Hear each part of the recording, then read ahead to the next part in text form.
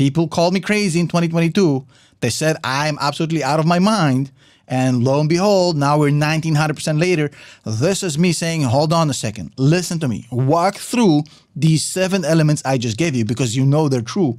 Walk through 2025 Palantir and see what happens. Number 1 is engineering. Now look, Palantir has AIP, and AIP is hands down a game changer, a revolutionary platform that is not just 10 times better than anybody else. It is literally the only game in town.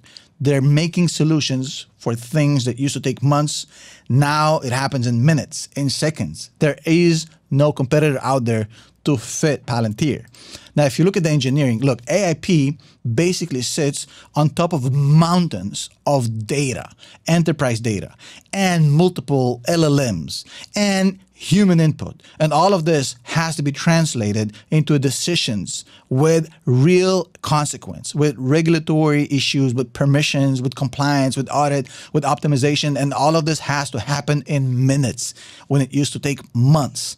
Palantir is compliant by design. The whole system was built for the world's strictest compliance regulatory environment ever, which is the government. It has also 2 decades of design and engineering that anybody who tries to copy has to go through.